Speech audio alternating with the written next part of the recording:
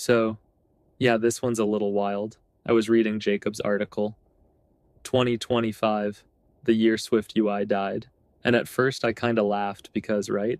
The title's super clickbait, but the more I read, the more I realized he's actually hitting on something I've felt for a while. The ground is shifting under us, and honestly, as a solo dev in 2026, the whole which UI framework should you use debate suddenly means something totally different than it did even a year ago, especially now that we're building with AI in the mix. Claude, Cursor, Codex, all these agents writing code with us or for us. So, what does it actually mean for our workflow?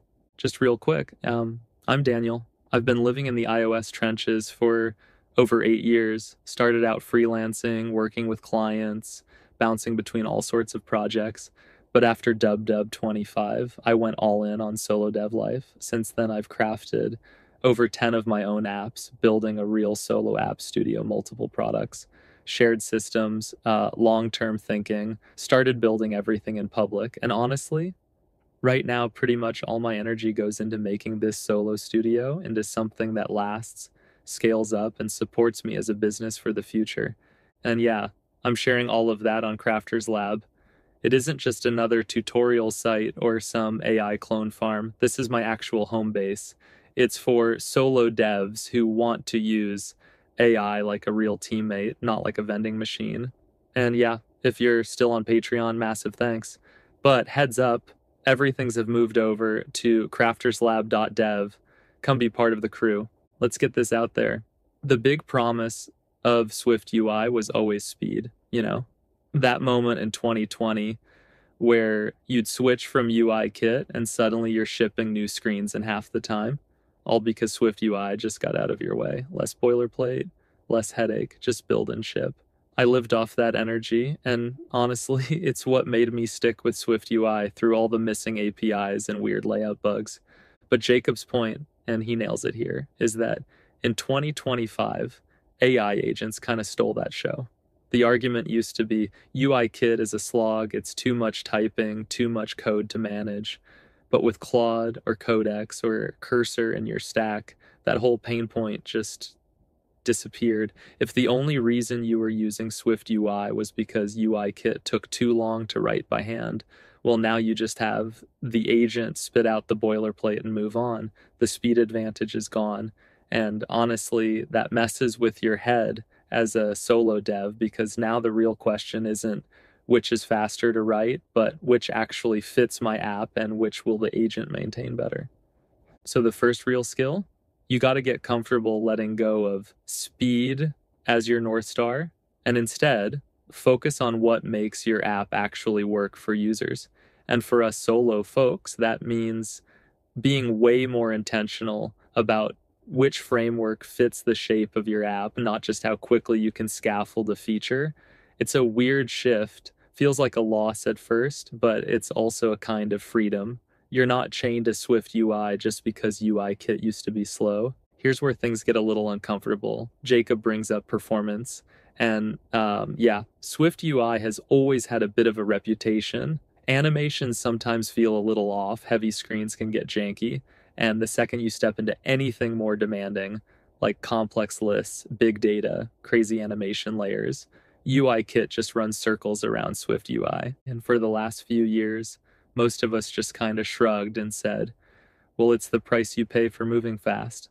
But now with agents writing code and refactoring for us, you can't hide behind that excuse. The tooling is here. The agent will happily churn out a UIKit version if you ask for it. Suddenly, performance isn't something only the big teams care about. If you want to build something that actually feels like iOS and you want your agent to do the heavy lifting, you have to actually care about where the frameworks hit their limits.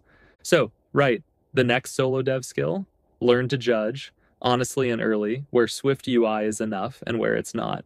There's no shame in mixing and matching now. I'm not saying go all in on UIKit, but it's not heresy to have a UIKit heavy screen where you need raw speed and let the agent manage the glue code. It's less about dogma, more about just getting your app to feel right. And honestly, it's kind of freeing once you accept that The AI is here to smooth over the busy work, and you can actually think about what feels best for your users, not just what's trendy on Twitter. Okay, so this is the bit where Jacob's take really hit home for me. It's easy to let the AI write everything. Just, hey, Claude, rebuild this screen in UI Kit, and boom, it's done. Feels like magic. But then you remember, you're still the one maintaining this code base. If you hated UI Kit before, letting the agent write it doesn't make those pain points go away. You're still living with the result, still debugging, still on the hook for that legacy code, especially once the agent leaves some weird auto-generated constraint bug that makes no sense in production. So right, the last skill that matters for solo devs in 2025, ownership. You can't just outsource tech debt to your agent. You have to live in the code base after the build is over. Pick the stack you actually want to maintain, not just the one the AI can build fastest. Trust me, it's a rough day when you inherit 2,000 lines of UI kit the agent wrote and you never wanted to touch a constraint again. Even if the agent could write the whole app in UI kit for you, ask yourself, do I want to own this next year? Or will this just make me hate opening Xcode? Honestly, this is the meta skill in the AI era. Not just shipping fast, not just picking frameworks, but making decisions that your future self will thank you for. It's the, do I want to live in this code base question? And it's never mattered more. You got to set the bar, not the agent. So yeah, if you're still hanging out here with me, honestly, you're a legend. No joke. It's kind of wild, right? The AI didn't kill SwiftUI. It just, I don't know, killed the old reasons for picking it. The speed race?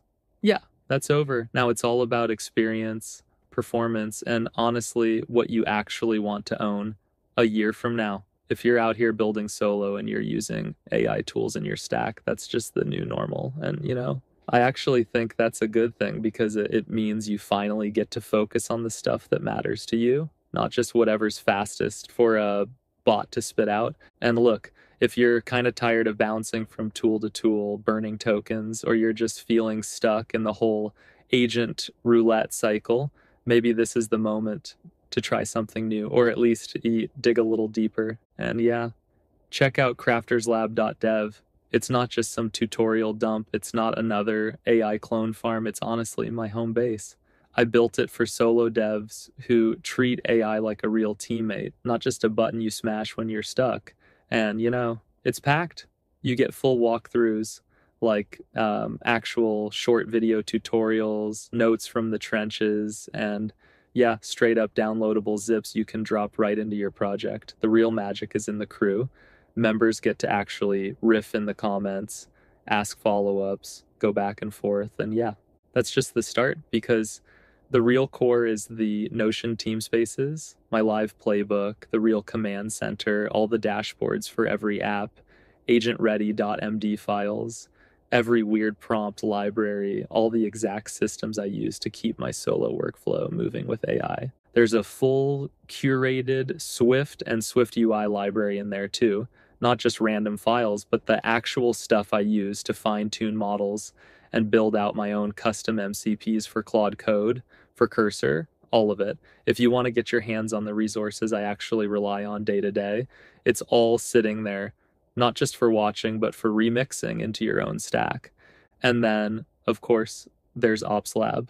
That's honestly my favorite part. It's where I build and share all my AI agent systems, Notion templates, the workflows, automations, all wired up and ready for you to copy, tweak, totally break, and make your own. The whole point is to keep the indie stack connected so you don't feel like you're building in a silo even if you're solo at the keyboard.